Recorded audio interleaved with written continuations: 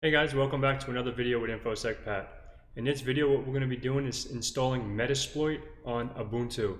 I just got done installing Ubuntu VM and I want to install Metasploit, so I just figured I'll make a video on installing Metasploit into the Ubuntu distro. So if you're ready for the video, let's get into it. Thanks.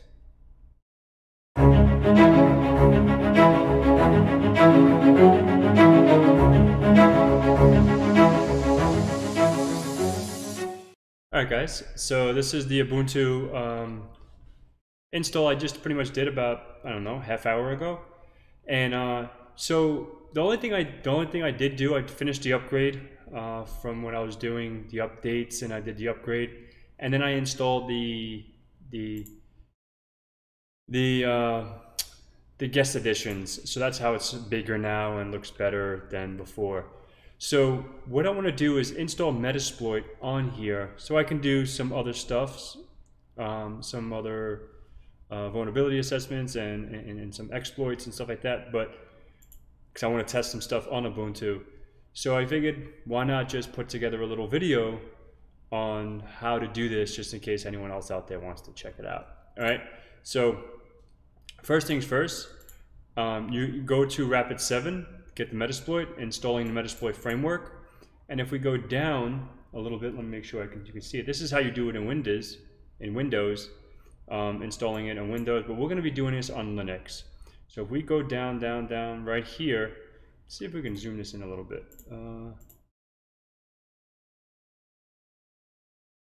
Should be better. All right, so what we're going to do here is we're going to open up a terminal like we have right here. Now we have it. Let's make this bigger. Maybe one more bigger, right there. And let's bring this over here. All right, so we can minimize that for now.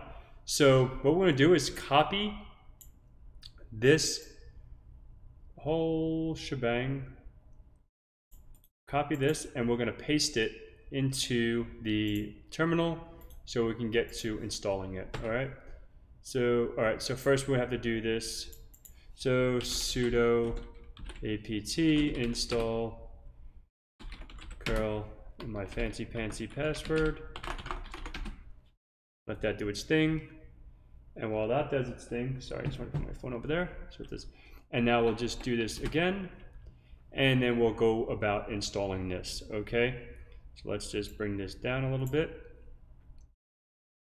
Minimize that so we don't have to see that in the background. To bring this down as much as I can. So let's bring it over. I guess we can see it like this. I'm just looking over there because I can see my face, my big head. So once this is done, this probably take, I would say, 2 to 4 minutes, depending on the internet speed, right? Sometimes it could take 5 minutes, but if I was to guess, it'll probably take 5 to 10 minutes. I don't really know. I'm just guessing. And let's go back to the web page real quick. So after the installation is complete, we're going to open up the terminal and start the MSF console. So we're going to type // and MSF console. And once that's done, we're going to say, obviously create a new database. We can create a new database. It's going to start, pretty much it'll start the PostGRE SQL, we'll create the users, etc., and then it'll be at the MSF, and you can see, we can check all that stuff out once it's done. So what I may do, I'm going to pause this for a second because I said, it's 22:22 right now if you see up here, so it's 10:22. Let's see how long it takes. All right, I'll be back with you guys shortly. Thanks. All right, guys, welcome back. So that took probably around 4 minutes. So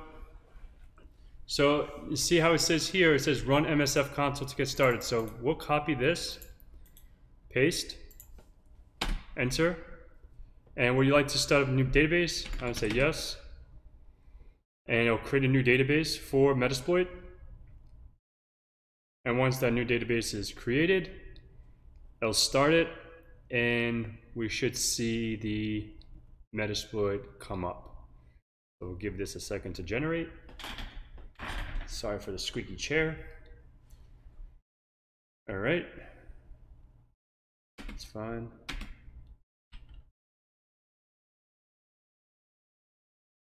So now it's going to start the service.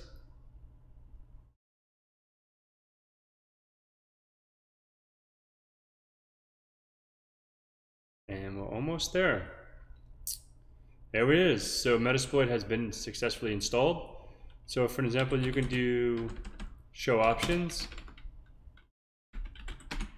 And we can see the options. We can do search, Windows 10. Whoop, I didn't mean to do that. Windows 10. You can see, you know, whatever you want to search, you could go ahead and search. And that's pretty much it. So let's exit out of here. Clear the screen.